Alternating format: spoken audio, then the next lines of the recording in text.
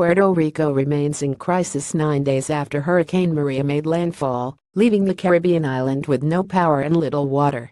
President Trump took to Twitter Friday morning to weigh in on the recovery, saying, Puerto Rico Governor Ricardo Rossello just stated the administration and the president, every time we've spoken, they've delivered. The fact is that Puerto Rico has been destroyed by 2 hurricanes.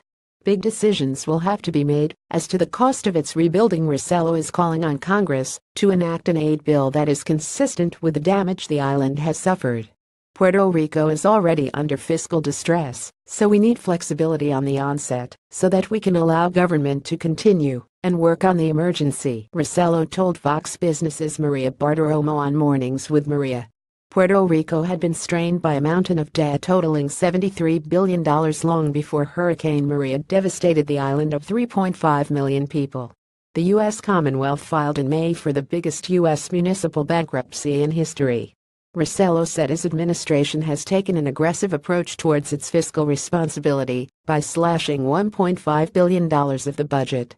We've taken aggressive economic growth initiatives for Puerto Rico, but after these 2 storms, particularly Maria, this has changed, and we need to recognize it. We need to treat Puerto Rico equally, as if we were Texas or Florida or any other state, he said.